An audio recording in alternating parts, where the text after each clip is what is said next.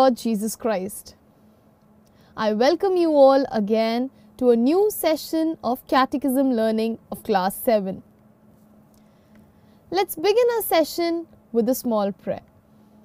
So I request all of you to join your hands, close your eyes, and be in a prayerful mood. Heavenly Father, we come before you for a new session of Catechism learning. Lord, help us to understand you in a better way. Allow us to know how we can be good Christians and set an example to others. May your Holy Spirit be our guide and our companion throughout our life. O Mother Mary, pray and intercede for us. Amen. So how are you all doing? I hope you all are fine. So in our last session, we were learning about the greatest commandment. I hope you remember what we learned in the last session. So when I was telling you about the greatest commandment, I told you about the line which is said in every Holy Eucharist, "Do this in memory of me."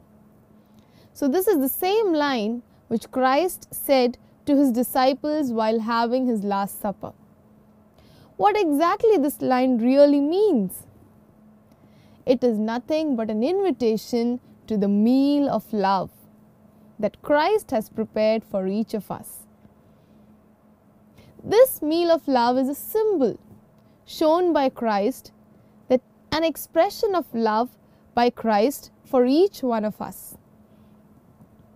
So love is something which is very important, and we should see that every person has a different form of love, right? So whether it is parents, grandparents, siblings, friends, teachers, there are different forms of love that are expressed in different ways. Also, we need to understand that when we love somebody, we do take care of that person. We protect the person. We are constantly alert and want to know what is happening in that person's life. This is what love is. So when I say Christ's love or the love of Christ, Jesus' love, basically it is a love which is selfless, unconditional. And we as Christians have the responsibility to show this love, to share this love with the people whom we meet. So when I say love of God, when there is this love as the basic fundamental to the greatest commandment, there are two types of this commandment. Like this commandment can be divided into two types: love of God and love towards the brethren. So when we talk about love for God can be expressed in various ways. Through our very little intentions and very pure heart, we can express the love for God. Also, when it comes to love for brethren, we should know how to live in a community in peace and harmony. So if we are in peace and harmony with our neighbors, with the people around us, we will be loved by all of them. Also, we can share our love with them. Later on, I was telling you about the love for enemies. Yes, so when I say love for enemies, you must be wondering, what is this love for enemies? But Christ has taught each of us about this love for enemies. He says that if you are loving somebody and that person is also loving you back, there is no gain in that. But you should learn how to love the person who hurt you, who is more like an enemy to you. Also, in the Lord's Prayer, we see that we will be forgiven by Father the way we forgive towards others. We forgive others' sins. So, in the similar way, we will be forgiven by Father. So, there is this new commandment given by Christ: love your God and love your fellow people. So love should be always without selfishness, and it should be without any conditions. Now coming towards today's topic. So what are we going to do today? In your 13th chapter, the title says Precepts of the Church. So before I start telling you about the precepts of the church, I would like to ask you certain questions. In your schools, do you follow some rules? Within your house also, don't you follow some rules? I want to bring to your notice that any institution, whether it is home or whether it is school, whether it is office or wherever it may be, all survive due to certain obedience and discipline that is practiced within that institution. So when your mama says you have to do your homework, you have to do it. You have to obey your mother. When your daddy says that go and get something from the shop, you do go and get it because you obey your daddy. So this is how the institution of family works, where parents always want good for their children and children have the responsibility to obey their parents. At times we might feel like, why am I the one always going and getting things from the shop? So that is somewhere our human will comes into existence. But if at all, imagine the discipline and the obedience was not there. Do you think your house would have been functioned so smoothly? No. Do you think your school would have been functioned so smoothly? No. So whenever your teacher says move in a line, you move in a line, right? That is because they want you to move in a straight line and create less commotion. Same is the situation when it comes to church.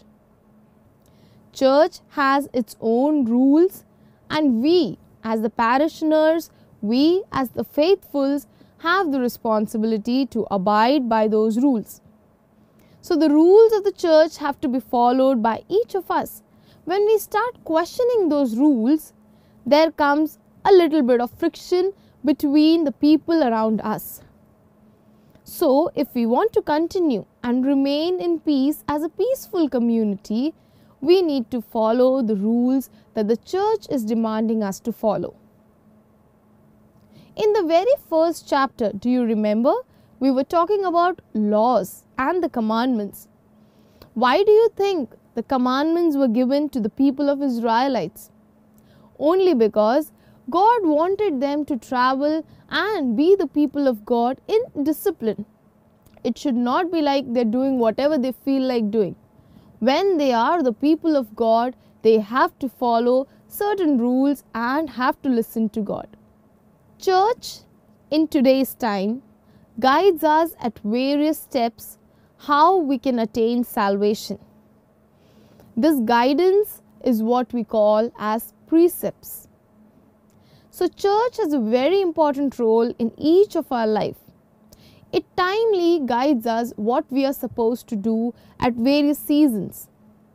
So there are various seasons in the church and we have different rituals during those seasons. All these guidance is provided by church. These guidance help us to grow spiritually and also mutually in community. At times we might feel like going away.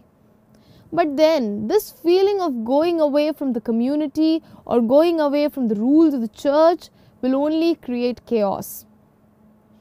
Take the example of prodigal son. Prodigal son wanted to practice his human will. He wanted to practice his autonomy. So what he did? He just broke all those rules and regulations set by his father, asked for money and left the house. And after that what happened we all know. Somewhere living a life without rules, without any discipline, without obeying, somewhere leads you into danger. That is exactly what happened with the prodigal son as well. He was safe and he was scared when he came back to his home. Jesus, on one hand, gave authority to the apostles to teach and guide the disciples or the followers of Christ. So these apostles, living with Jesus, they learned a lot of things from Christ and they started practicing it. So Christ gave them the authority to teach and guide the people who wants to follow Christ. This authority given by Christ is what church is using today. Church somewhere has this great responsibility to teach and guide the faithfuls and believers more closer to Christ. Church somewhere also claims that through these precepts, through these rules, church has a pure intention to lead the faithfuls more closer to salvation. So some of the various ways church is involved in leading a faithful towards salvation is through worship of God, reception of the sacraments, and obeying the commandments. So these are some of the things that church is constantly doing so that the faithfuls are stuck towards the love of Christ. Worship of God, reception of the sacraments, and obeying the commandments. Let's move towards the word of the God for today. All those who abide by my commandment will have eternal life. So this we also learned in the first chapter, where it was said that if you want an eternal life, you need to abide by the commandments given by the Lord.